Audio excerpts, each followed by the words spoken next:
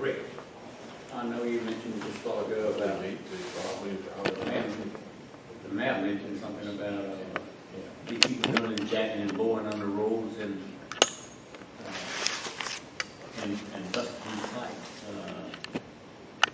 How deep is this jack and bore goes in this county?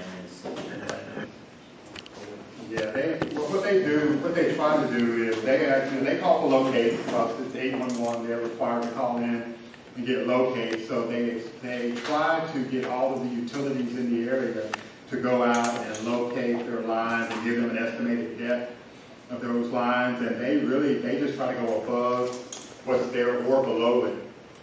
There's really no set depth. We've seen them down 15, 16 feet. We've seen them 2, 3, 4 feet below the surface.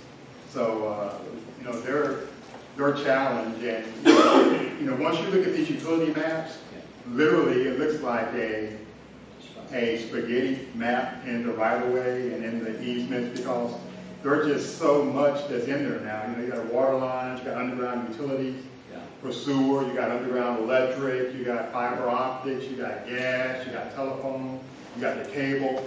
So all of these folks are fighting for space in that right-of-way or in that easement. So, just wherever they can get, wherever they see an area.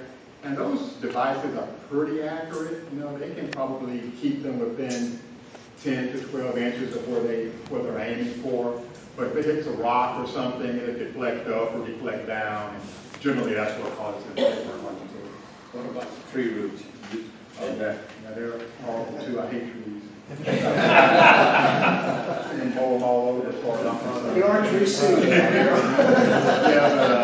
have, and the vitrified clay type really is acceptable to those trees. Those roots get down there, and if there's some moisture there, they're going to find it.